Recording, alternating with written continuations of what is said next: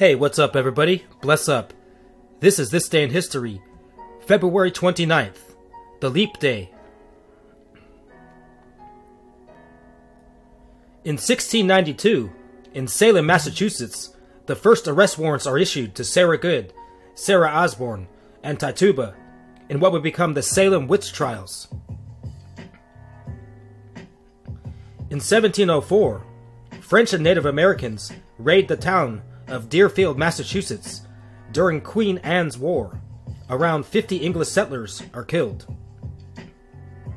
In 1868, the government of Benjamin Disraeli forms, as Disraeli becomes Prime Minister of Great Britain and becoming the first and only Jewish leader of the UK.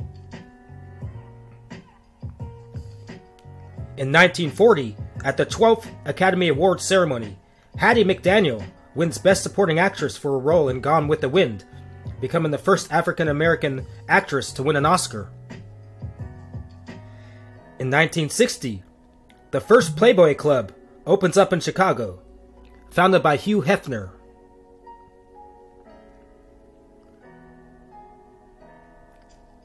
In 1960, in tragic news, a huge earthquake hits the southern Moroccan city of Agadir, killing around 12 to 15,000 people. And in 1968, at the 10th Grammy Awards, the Beatles' Sgt. Pepper Lonely Hearts Club wins Best Album of the Year. And this has been This Day in History. Thank you for watching. Have a good leap day, and bless up.